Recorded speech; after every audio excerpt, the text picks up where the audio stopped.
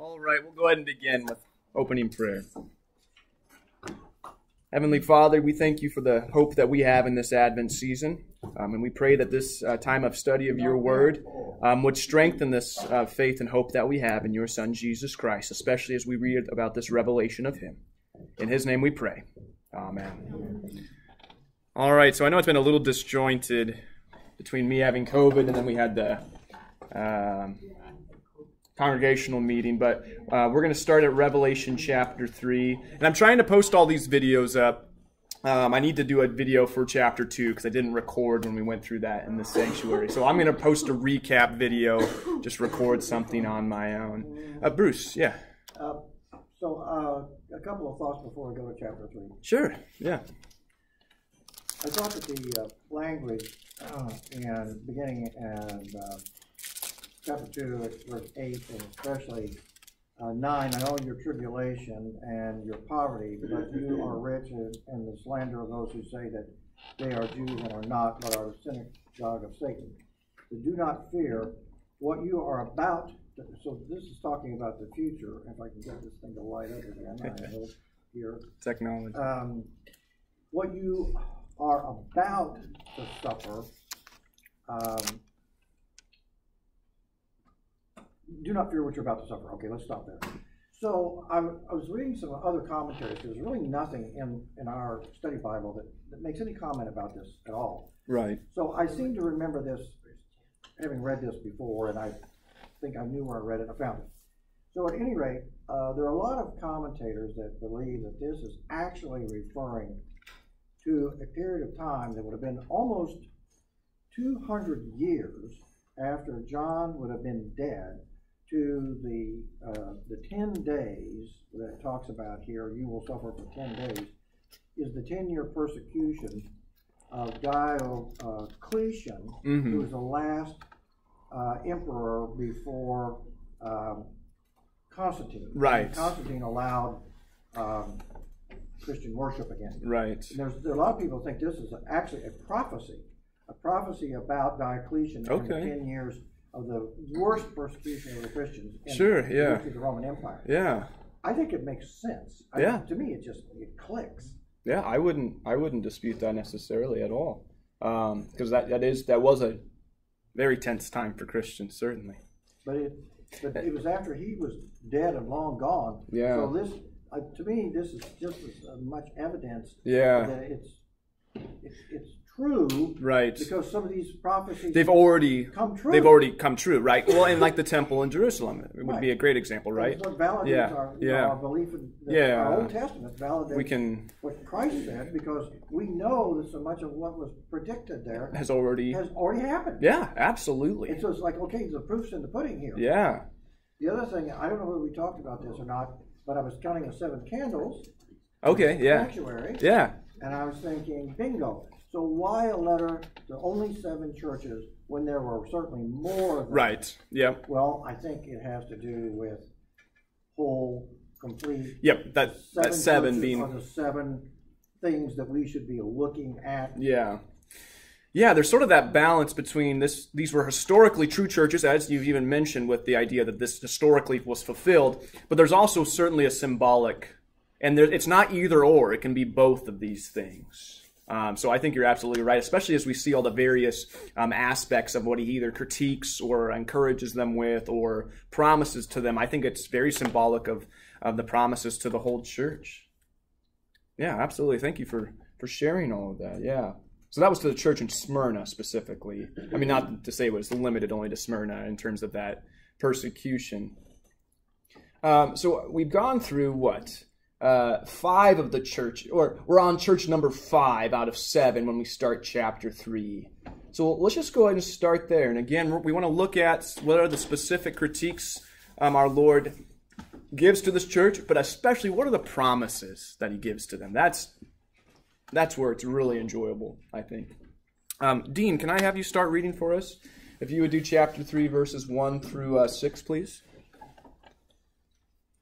And to the angel of the church in Sardis write, the words of him who has the 7 spirits of God and the 7 stars.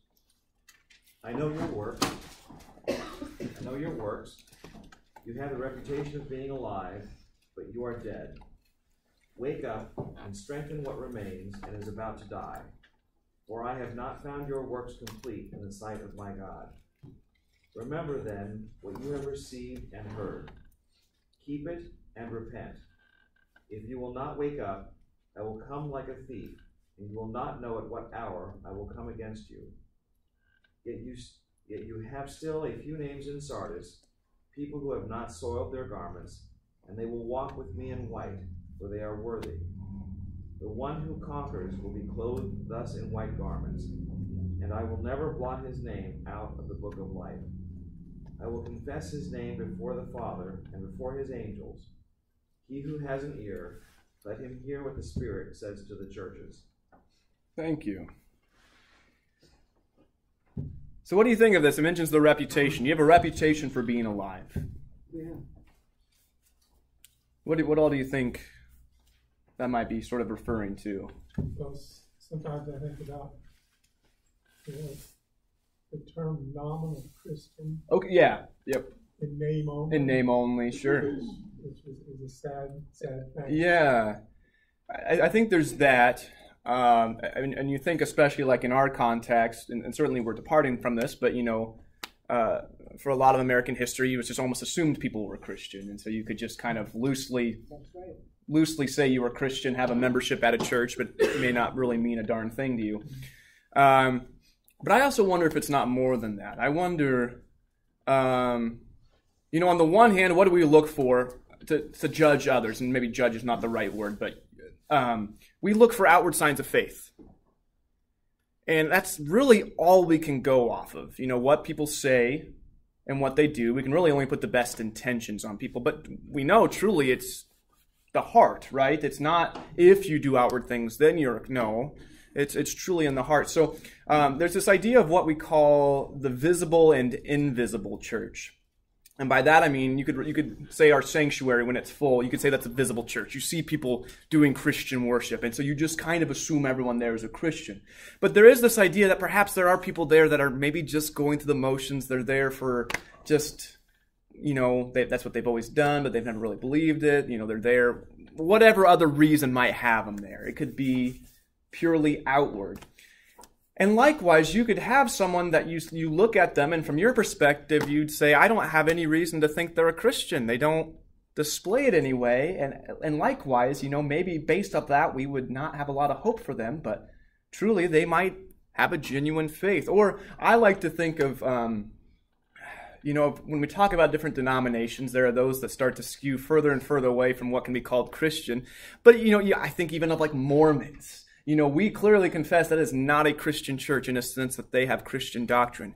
But could there be faithful Christians that are members of a Mormon church? And the answer could be yes. I wouldn't bet on it necessarily for any given person, but, again, they could be a nominal Mormon, but actually have a faith in our Lord Jesus. So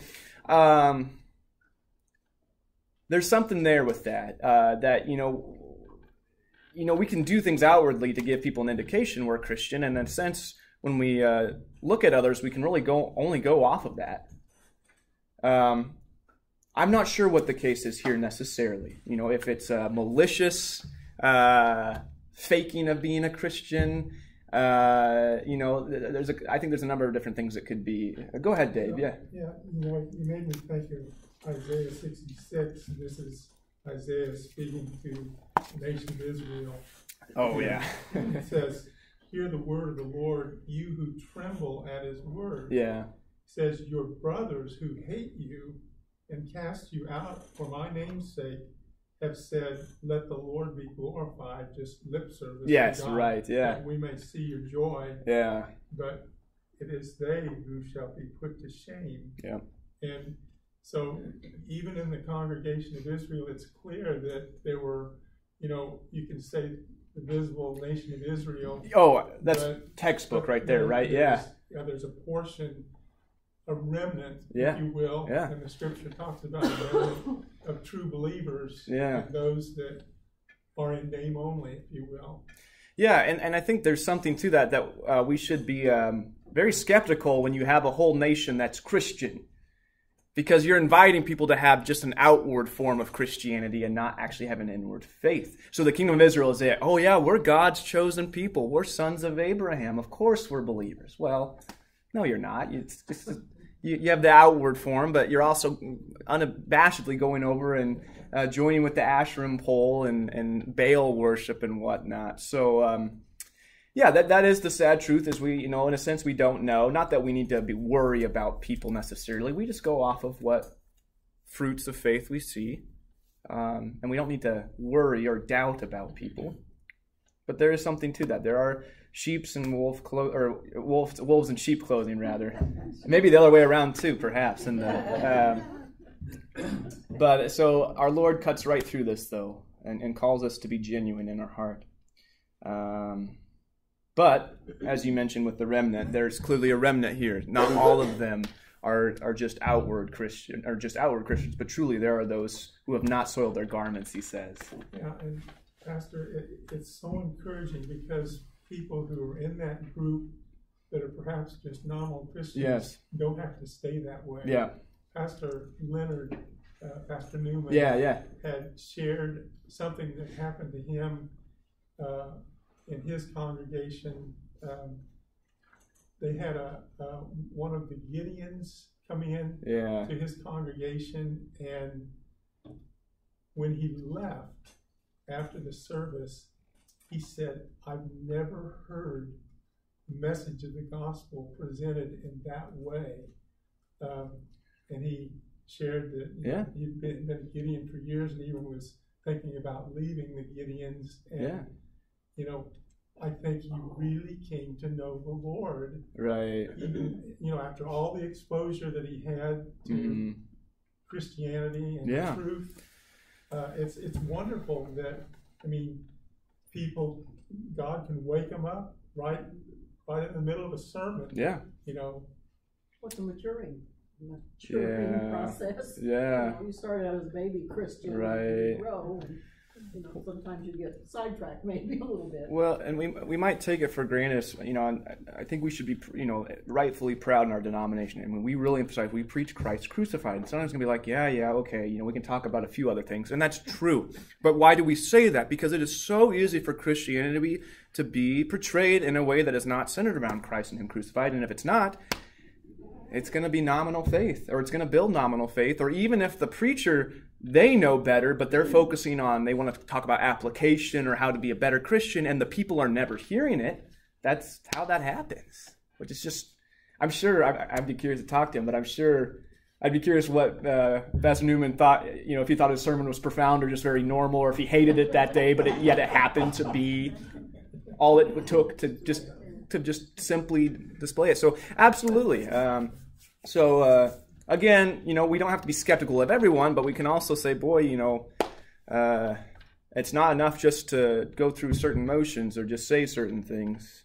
It seems to be something that God has cared about from the very beginning, is the actual state of your heart. Oh, yeah. As opposed to, like the first, in Genesis, the reason Cain killed Abel was because his heart wasn't in the right place. Right? He went through the motions of giving, but he didn't love God above himself, right? And so, at the beginning of the Bible, it's all tied together. It's about how our hearts come to Him. Yeah, and it's this balance of, on the one hand, faith moves us to do certain things, and so that's why the book of Hebrews talks about Abraham was justified by how he acted based on faith. He did outward things. He couldn't have just said he had faith and then acted differently. No, that would be proof that he's not a Christian. But at the end of the day, it was the heart that moved him to do these things. So by faith, Hebrews mentions all those people. And what does God say? Does He want these sacrifices? Well, no, He doesn't really actually want these sacrifices. He wants a heart that returns to Him. The offertory. Yeah. Psalm 51, create me a clean heart. Yeah, absolutely. So. But it's the Holy Spirit. God pouring out His Holy Spirit. It is, right? Two people can hear the same thing. We don't know where the Spirit goes, the wind. Right. And not the other. Right. I think more of what it is the Spirit can enter our heart, but, what we do based on that does matter. You don't say, well, it's the Holy Spirit's work, so If it moves me to go to church, I guess it does. If it doesn't, no. Yeah, certainly our actions matter. Yeah. Well, so again, what is the comfort here? Despite the fact that this is apparently a hypocritical church in the sense of they claim faith or rely on a reputation and that they are asleep, nevertheless, there are the people, a few names, who have not soiled their garment. They will walk with me in white. They are worthy because of their faith. And that's what he says. To the one who conquers will be clothed thus in white, and I will never blot his name out of the book of life. And so that's a comfort for when we feel like we need to be faithful, but we realize those around us are not faithful, or whatever the case might be. Again, that's, on the one hand, you want a Christian nation. On the other hand, it's a great way, this is what we're wrestling with schools even. So when you have a Christian nation, it's easy as parents to rely on, the state or the school or the whatnot to do education. Whereas for us, it really should always be at the home. And then all it takes is for it to be the nation of Israel. Well, we're the nation of Israel, but what are they teaching the people to do? To go after Baal. So for us, thanks be to God if we have Christian rulers that have, promote Christian laws and ethics. But at the same time, we do not want to ever rely on the state to be what enforces Christianity. We want it to be grassroots always, by the Holy Spirit. Something I noticed when I first moved here, when I go on bus trips, in California, it was just chitter chatter. But here, people would say, "Hi, I'm Diane. What church do you go to?" They made the assumption that everybody here goes to church. And that's kind of deteriorating. But certainly, you think of the Midwest, especially. You just had a culture church. And that was good, but also it kind of led to people just relying on those assumptions and what happens is, it happens with the children. The parents are good with it, and then what do the children deal with? They deal with a more, with a nation that's departing further away, if you will. Mm-hmm. And then they're suddenly wrestling with this. Well, I know I was taught to believe this, but I look at what's going on, and I don't know if I agree with what the church says. And they were never necessarily taught well because it was just assumed they'll be a Christian. We can rely on the system. Whereas, no, again, for us, it always needs to be grassroots. And that's why when Christians are under persecution, it distills down to, its truest form. You have the people that are willing to be the remnant, even when it puts them at odds. So, yeah.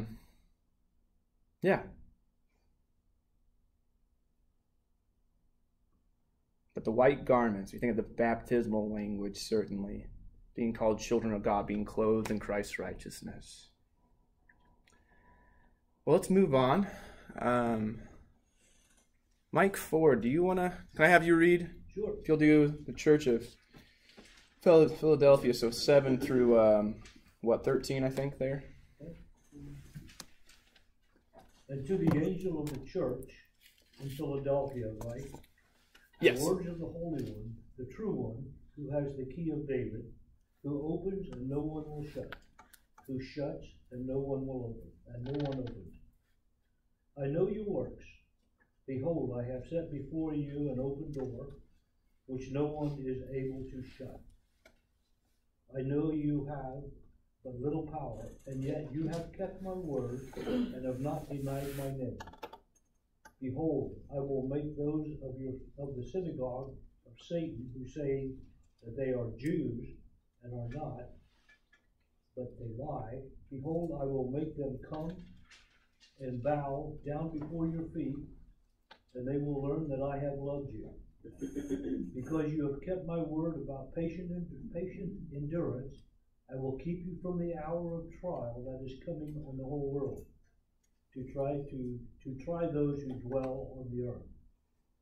I am coming soon. Hold fast what you have, so that no one may seize your crown. The one who conquers, I will make him a pillar in the temple of my God.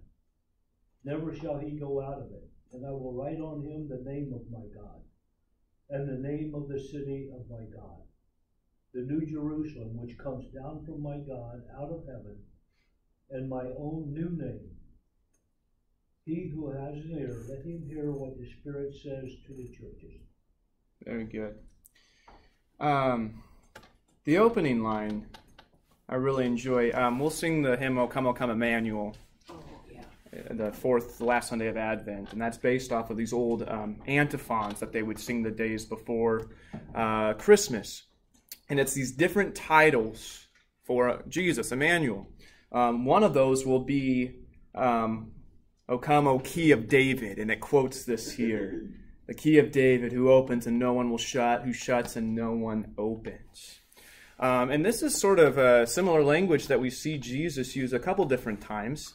This certainly sounds like what we call the office of the keys. Jesus granting the keys of forgiveness to his church, because the keys of forgiveness are effectively the key of Hades, of death, of condemnation.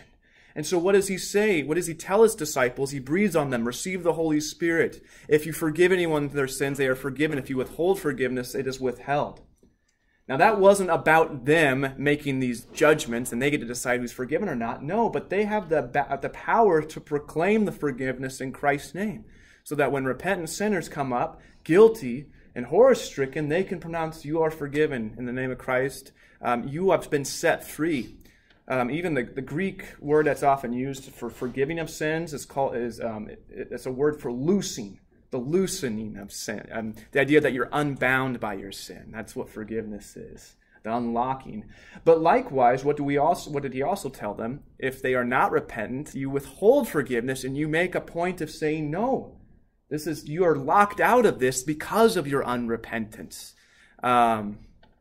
Very much what we see about the last day in general, too. So who is Christ but the key to eternal life for us? And he grants it to us in the church. Through the forgiveness of his sacrifice. Dave, yeah, go ahead. Yeah, well, I've heard this and I've done this oftentimes in prayer, praying verses back to the Lord. Yes. And, I know in times when I was unemployed and looking for work, I would ask the Lord, well, I've got these possibilities, Father, shut the door on those things that are not of you. Sure. And open the door that no one can shut. Yeah. And anyway, I used that just in prayer before. Absolutely. Yeah. But he sort of builds off that. In verse 8, he says, I know your works. And he says, behold, I have set before you an open door, which no one is able to shut. Now, when you think of that language, what all do you think of? Think about other scripture passages. Just blurt them out. Behold, I stand at the door and knock. Yeah, so that would be one. Absolutely. What else? So one of his I am statements, right? I am the door. We might also think of I am the way. I would also think about, the way is narrow. So there is a door. There is an open door. Death cannot shut us out from it. Like the eye of an eagle? Yeah, and that even comes in too as well. It is impossible for man to go through this door on his own. But with God, all things are possible. So there is this beauty. What does he tell them? I have opened the door for you. It is wide open. I have done everything. You do not have to do a thing to enter through this. But what does he tell them? That they need to, be patient and endure. What does he mention? He mentions the crown. Where was that? Hold fast what you have so that no one may seize your crown. And I think that's kind of to what the point that Cindy, that you brought up about, well, it's the work of the Holy Spirit, right? Well, but he does also tell us that we have work to do. Yeah. And we're not justifying ourselves. We're not earning our salvation, but we need to hold on to our faith. Well, we either accept or reject. Right. Right. Well, and we do that, but then there is this ongoing process, right? We make decisions that can harm our faith. That's back to the offertory. It's David. He's faithful. He's great. He's trusted God. He killed Goliath. He did all these great things through faith. But then also what happens? Temptation comes. And the implication there are people that will argue that the Holy Spirit departed from David at that time. And that kind of makes people uncomfortable because you think, gosh, every time I sin, does the Holy Spirit depart? Well, let's not get caught up in that. What should we do regardless? Repent. Create in me a new heart. We shouldn't ever rely and say, well, I've got the Holy Spirit. It doesn't really matter. I'm going to sin anyway. No, that is totally unbelief right there. Right. Yeah, exactly. But we are taught to hold fast to this. Absolutely. And in that way, it's about hope and endurance. It's not like we have to do some great thing. Not that it's easy to endure. No, it's hard.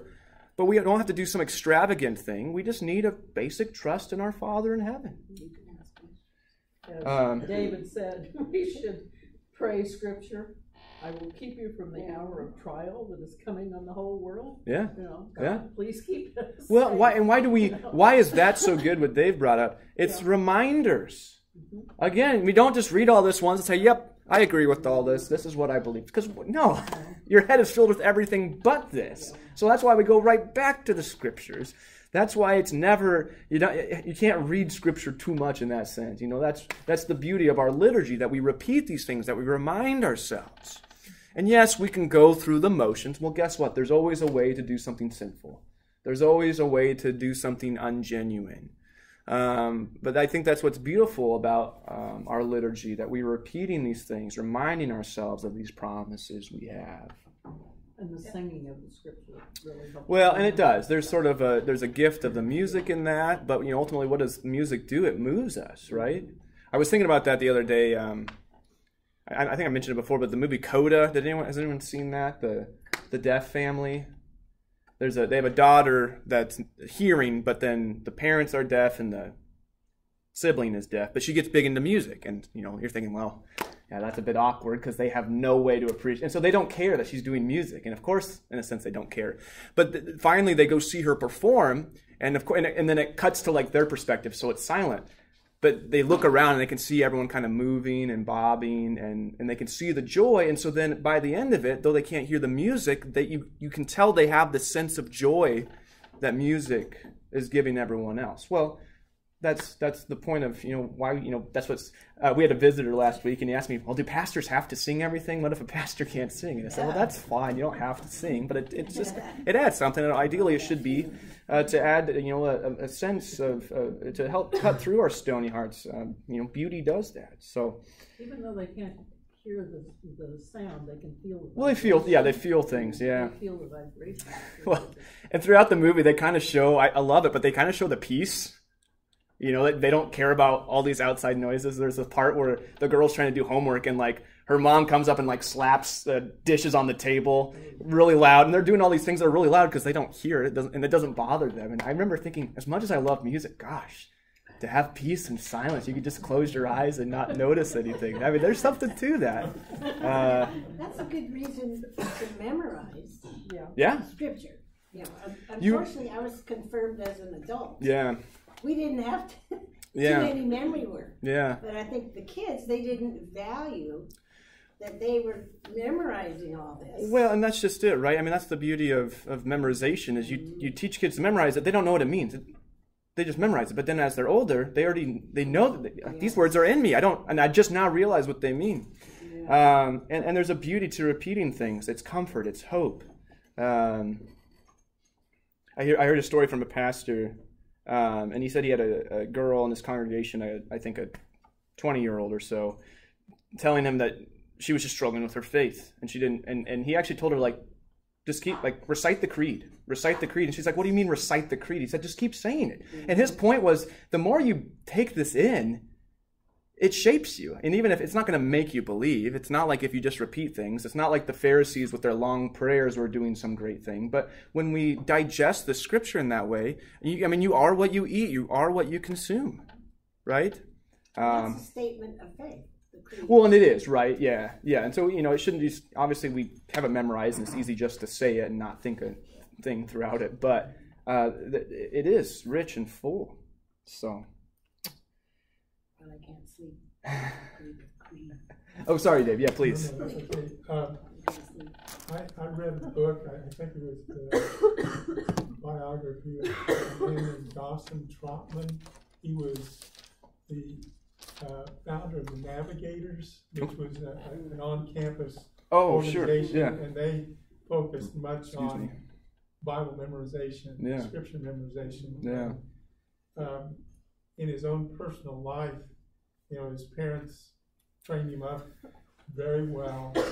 Yeah. And he learned a lot of scripture. Right. But he knew he didn't know the Lord. Yeah. And he was, walking down the street one day, and the Lord brought one of the verses that he had memorized to heart. Yeah. To mind. Yeah. And he came to faith. Right. And so scripture is so important because we can't be born again without the scriptures. Yeah. We can't grow in the grace and knowledge of our Lord Jesus without the scriptures. So anyway, that was just a neat account that he gave in his biography. Absolutely. Absolutely. Well, let's go ahead and keep going if there's not any other questions. On the wrong page. So what, now we're at the Church of Laodicea. Bruce, can I have you read 14 through just the end of the chapter? And to the angel of the Church of Laodicea write, the words of the Amen, the faithful and the true witness, the beginning of God's creation. I know your works. You are neither cold nor hot. Would that you were either cold or hot. So because you are lukewarm and neither hot nor cold, I will spit you out of my mouth. For you say, I am rich, I have prospered, and I need nothing, not realizing that you are wretched, pitiful, poor, blind, and naked. I counsel you to buy from me gold refined by fire, so that you may be rich, and white garments, so that you may clothe yourselves, and the shame of your nakedness may not be seen. And salve to ointment, anoint your eyes, so that you may see. Those whom I love, I reprove and discipline. So be zealous and repent. Behold, I stand at the door and knock. If anyone hears my voice and opens the door, I will come in to him and eat with him, and he with me. The one who conquers, I will grant him to sit with me on my throne, as I also conquered and sit down by my Holy Father on his throne. He who has an ear, let him hear what the Spirit says to the churches. We don't think about that throne bit. You never hear about that. That we'll sit on a throne with him. That's just wonderful. And again, that we should almost be taken aback. Like, really? Is he saying that? Aren't we supposed to be around the throne? But there's this beauty. Again, as being fellow children of God, we are also heirs, and therefore, part of the royal family in heaven, you could think. Absolutely beautiful. And back to the title he gives. To the Church of Laodicea, right? The words of the Amen. Isn't that great? He calls himself the Amen.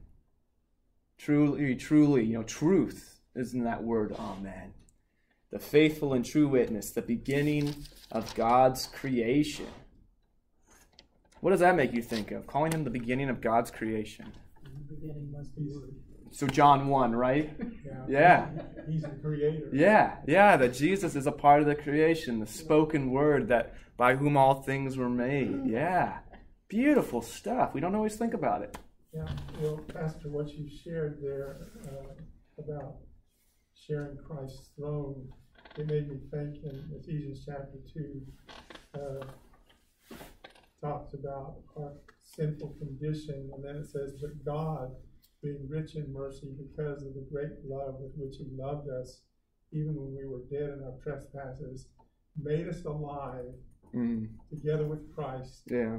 By grace you have been saved, and raised us up with him and seated us with him in the heavenlies in Christ Jesus. Seated us with him, with the Lord Jesus. That's incredible. Yeah, absolutely. And the beauty with him being the beginning of God's creation is not only is he the beginning of the original creation, but also the beginning of the new creation. He is the first fruits, right, that we hear him called. So that's who he is. Who are the church there? They're lukewarm. So he'll spit them out. And I actually kind of like that, because I think there's a paralyzing fear that can happen with, are we too bold? Sometimes it's easy to do nothing. And that's what I kind of think of with this lukewarm. Think of Peter. Who is Peter but fiery? And so on the one hand, he says some things and then Jesus rebukes him. But then he's also the one that's fiery and ready to witness to others. So, he's not afraid to be warm, And then I think of cold, perhaps someone that's just more subdued in their faith, but also is ready to step up and encourage. And I think of this lukewarm thing, just being afraid to do anything. That's what I think of. And that's sitting on the fence. Yeah, exactly. Oh, perfect. Yeah. You don't know what to do, so you don't do anything, so that you don't want to screw up. And that's not the Christian faith.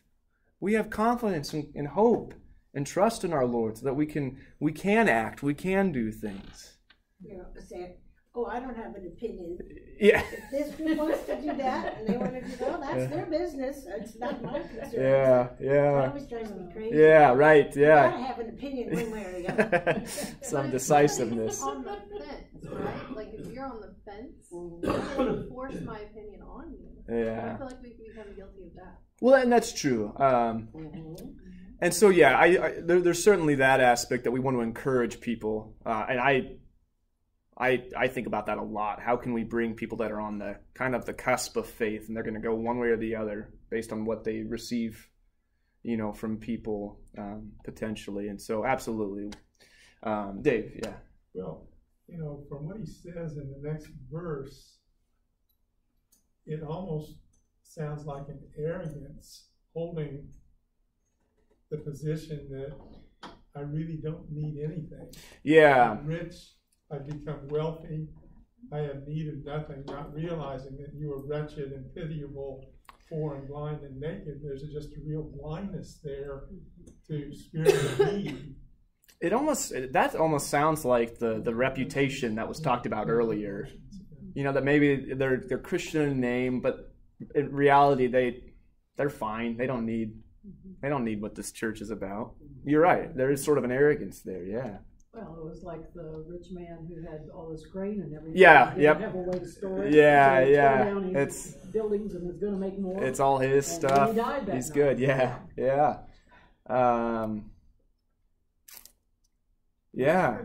Yeah, we did, didn't we? and really that's the perfect one, because what was, make yourself rich towards God, and then that's what he says. I counsel you to buy from me gold refined by fire. The white garments keep coming up, and they're going to keep coming up, people. Yeah. And that's what's beautiful here. The white garments, so that you may clothe yourself and the shame of your nakedness may not be seen. Isn't that cool how much it keeps, Dean, you brought it up already, but the connection's back to Genesis. The nakedness of Adam and Eve. I mean, it's beautiful. What a wonderful conclusion that we receive in this revelation. It connects us right back to the beginning. And then, verse 20. Yeah. Behold, I stand at the door and knock. Mm-hmm. If anyone hears my voice and opens the door. Well, that's saying that we don't seek him. He seeks us. Right. He's the one that's coming to the door. And it's just he's looking for an answer, because I feel like this verse does kind of get used as a guilt trip sometimes. Are you going to answer? Whereas it's more like encouraging. Hey, listen and answer. I mean, how can we not answer? Absolutely. Yeah. Kind of like those altar calls. Well, right. It can kind of be a little, guilt tripping. What's the other word I'm thinking of? They think we're the ones that are going to seek him. Well, right. Yeah, the emphasis kind of gets put on ourselves. And there's always the balance. Obviously we need to respond. We've established that. But we recognize, no, he is the door. He has done everything. The focus should be on him. And really, how do you get people to want that? You don't say you need to want it. No, talk about how great this is. Give them reason to want to answer the door, right? Make sure that it's clear to them. Make sure they hear the gospel, as we talked about earlier. Dave, were you going to add something there?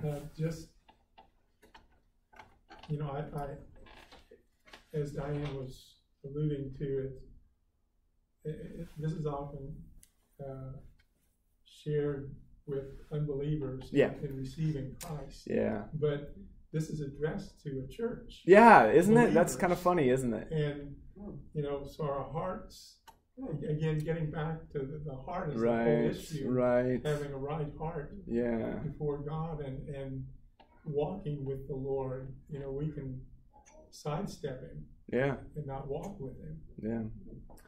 Used to be, it seemed like every church you went in had the picture of Jesus standing Well, at the door. did we have it up, or do we still have it up in the Sunday That's school what I'm somewhere? I think it's a Lutheran. Okay, we have it somewhere. Yeah, but yeah, you're right. It's like every church had that. Yeah. When I was growing up. Yeah. Verse 19. I have this underlined. I love this. Those whom I love, I reprove and discipline. So be zealous and repent. Very matter of fact. But really, I mean, what is this? This is the language of a parent. Disciplining a child, reproving them, holding them accountable, wanting them to live rightly. There's no question. He calls for action on our part. Be zealous. Repent. Be moved.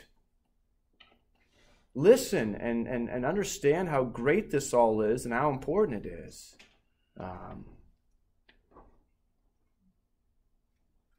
of us maybe sometimes there's two voices. Yeah, I suppose so. Yeah. I carry my soapbox with me. Yeah, well, yeah. You and Peter, right? As long as it's done in love. Yeah. Okay. But I think it's to that, call to be zealous and repent. Then he says, answer the door. I think this is definitely speaking to lukewarm Christians in that sense, though it's sort of a name, but are really quite content apart from Christ. No. Listen, be moved. Verse 22, he who has an ear, let him hear what the Spirit says to the churches. So, again, aspects to those specific churches, no doubt, but very much, it may not be hard for each one of us as individuals to read through this and kind of see maybe even where do we tend to fall in our own failures, but to hear that, it's wonderful in that way because he says, here's the problem, here's the answer, and here's why it matters. Here's the hope that you should have. So wonderful practical theology for us from our Lord, and we learn about Him, learn about who He is. So I think we'll wrap it up here for the day. I don't even know where I'm going with these thoughts, but where are these 7 churches today? None of them are Christian, right? They're all... It's all in Turkey, so it's... Yeah, they're not there. I don't Yeah, there might be some sort of underground... But right. But isn't that the church? Isn't that the history of the church? It's always moving. It goes out from Jerusalem. It goes. Turkey was a very Christian area. Then kind of moves west, and it just kind of it's going from America to Africa. That's where it's going right now. That's where there's a lot of Christians. That's the joke. In 50 years, Africa will be sending missionaries to America, not the other way around. Well, there's always some of that, right? The church is always moving. So. And I think for the very reason that when people get too comfortable with it as just being a societal norm, it never goes well. You had it legal, like we already mentioned. With Constantine making it the legal religion. All right, the kingdom's here. Well, no, what happens? It falls apart, and it moves. There's always a faithful remnant, and it passes on. It goes to all people, all nations, all languages. It just keeps moving. We should be praying that we are part of the faithful remnant. Yeah. The way our world is going. I want to stay that. God's will is done. We pray it would be done in our lives as well. We'd like to be a part of that goodwill. Yeah. Go ahead, Dave. I just, in the Lord's counsel to the church there at Laodicea, one of the things he says, eye salve to anoint your eyes. And, I thought about these different pieces that the Lord has shared with them. And I said, that makes me think of the Word of God. The only thing that's going to open our spiritual eyes is the Word of God, and it's just counsel from the Lord to get into the Word of God. No doubt. Yeah, Bruce. Just another response to what Mike was asking. I can't remember the name of the author, but there's a fellow that's written a book, and I think he's even got a documentary out that at the time was scary, talking about the persecution of Christians in, even in Turkey. Like if you wear a cross and it becomes visible, you're fired, and and it's worse. Yeah, it can be much worse. I mean, your houses are burned and things like that. It's just it would be hard you have to really be underground to be a Christian in places like Turkey. Yeah. Because the Muslim faith does not tolerate it. Yeah. Because everybody is born a Muslim unless you're a Jew. Right. And if you're a Jew, they need to kill them anyway, right? And if you're not a Muslim and you're a Jew, then you're a Muslim. And if you're not, you're a Christian, then you're a heretic. Right. And that's just how they view you. Yeah. Well, also, it's not necessarily that, the church just waned away. There was you had the Armenian genocide, a lot of things that happened. Well, sure. The persecution happens. Yeah. Absolutely. Yeah. Absolutely. Satan's rose his forces at the church, but it remains. I was going to say something. I forgot it now.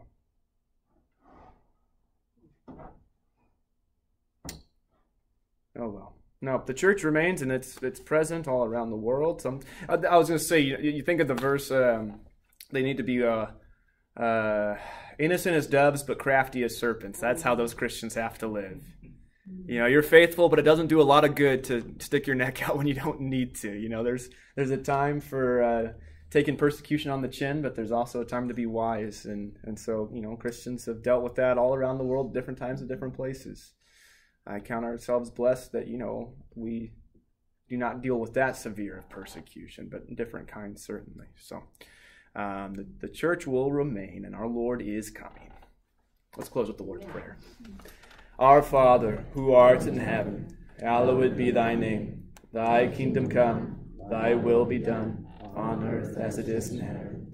Give us this day our daily bread, and forgive us our trespasses, as we forgive those who trespass against us. And lead us not into temptation, but deliver us from evil. For thine is the kingdom, and the power, and the glory, forever and ever. Amen.